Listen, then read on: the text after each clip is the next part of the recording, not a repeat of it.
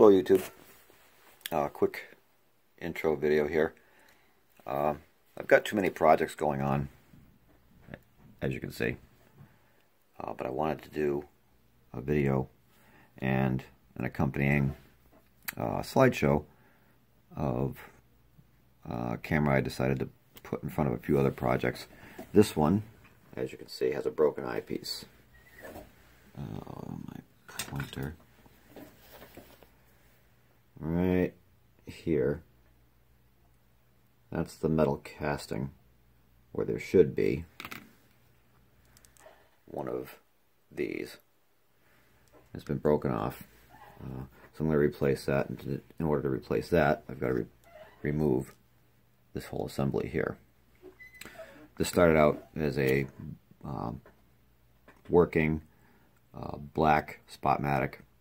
I was going to take, but the black body pieces looked like crap, so I was going to replace them with some good-looking black Spotmatic pieces that I have that come from a non-working camera. However, the non-working camera was so badly rusted I couldn't get the screws out, so it's going to be a silver Spotmatic, but I got to do this stuff first, and the slideshow that goes with this is going to be what it takes to do. I've already taken the top off, as you can see. That's covered in other videos, and it's everywhere on the net anyhow. So at this point, we're working on getting the prism off, getting the sensors out, and this is your, I don't know what you call it. It's the needle you see inside the viewfinder. This is what works it. And I've got to get that all apart without damaging it, and then sneak in the new frame with the good eyepiece, and then reassemble it. So, wish me luck.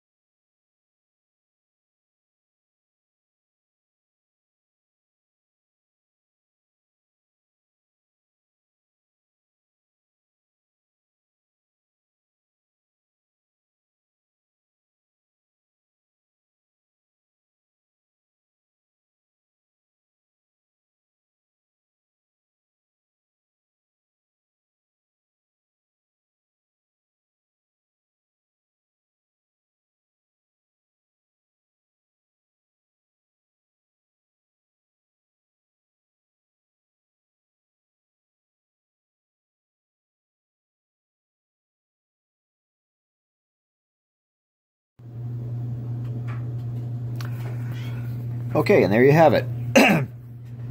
This is the Spotmatic reassembled. I changed out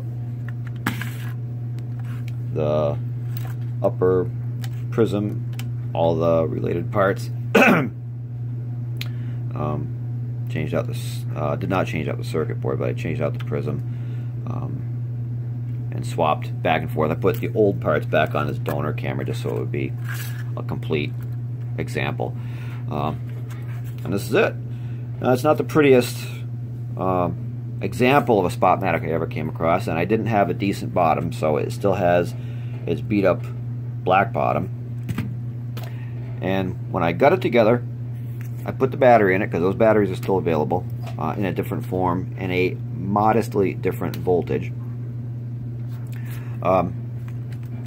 It didn't work, which was not terribly unexpected, although disappointing. However, it was at that point that I decided I was going to try and change the bottom. I didn't have one. I took the bottom apart, and while it was apart, I went ahead and I took some naphtha and I cleaned up. Let's see if I have an example here. Now, this is a bad example, but it'll do. I took, as I said, I took some naphtha and I cleaned up the contactor here, which mates up with the battery box on the bottom of the camera bottom. Matches up with that. I also cleaned the battery box contact, which isn't shown here because I don't have a bottom that's in one piece out on the table. I cleaned that up, cleaned this contact up, cleaned the inside of the battery box also with naphtha, and by golly, the meter now works. Now, I don't know if the meter is accurate or not, and I probably won't know because I have so many of these and I use so few. I might never get around to shooting film with this, although I would really like to, because this was kind of a deep project for me. It's not the deepest yet. I've still got, as you can see here, the shutter curtains, the newly made shutter curtains in process. But I thought I'd throw this out there because somebody out there might have a broken eyepiece or broken wires or some other thing, and perhaps they can get some assistance out of this video. At least I hope so. It's back together and I'm pretty happy. Speeds seem accurate. This was a little tricky. Getting the ISO to work properly was a little tricky. The parts are tiny, like everything else, and you need a little bit of lift on this outer ring. Also, I think in one of my videos I showed me loosening the screws on this knurled ring, the outer ring. There's 3 screws. You don't have to do that. I discovered that after the fact, after doing this several times.